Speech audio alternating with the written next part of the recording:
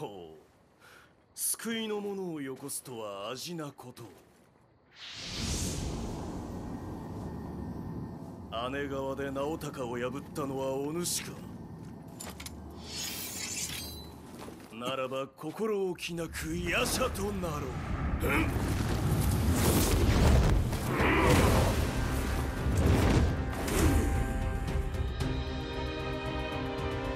This is one of the tougher bosses earlier on in the game, and it's a fight where you want to try and use heavier attacks that have less combos, less hits that do more damage, because if you do more than about 2 swings on him, usually he's going to pull up his like feather shield and you'll bounce off, you'll take a lot of key damage, and then he'll hit you with a really strong key attack that'll hurt like hell. So you don't want to try and attack very, very quickly with a fast setup. This one, it works really well to kind of go slow and just do like 1-2 hits.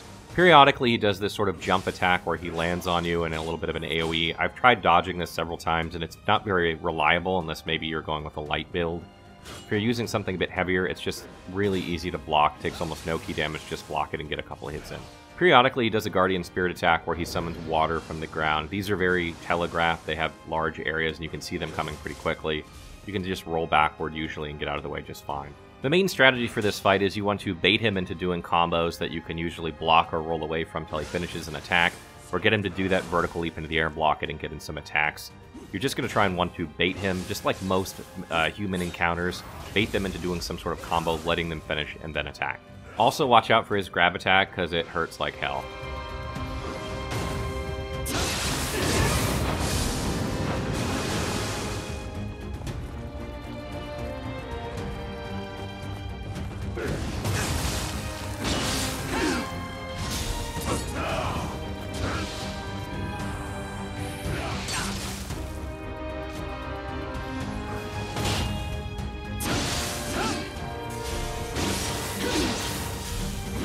So when he shifts into the Dark Realm, he's going to chuck some projectiles at you and then immediately charge you with a burst attack. Burst counter here is very, very iffy.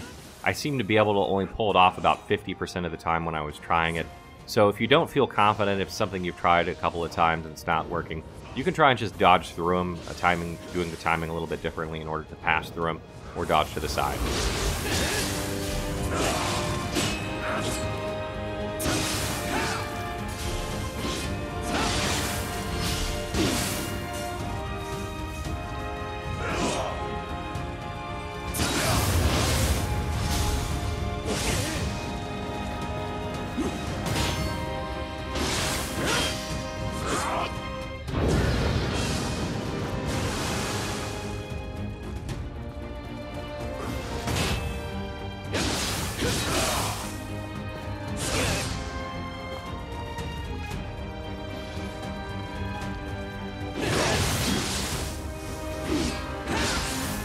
Later on, as you're fighting him in the Dark Realm, he's going to do something very similar to what he does when he first gets there. He's going to chuck some projectiles at you, but then he's going to try and grab you, so you need to dodge out of the way. And then immediately afterward, he's going to burst attack you very, very similarly to what he did in the beginning. It's, again, very hard to pull off a burst counter here, at least with the Feral Guardian that I'm using. It's even harder than the initial one.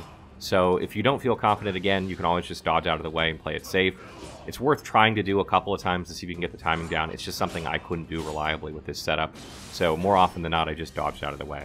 He does also just charge at you sometimes with a burst attack, which you see immediately after this. And those are a great opportunity to get a burst counter in. Very easy to pull off, stagger him, and get some damage in.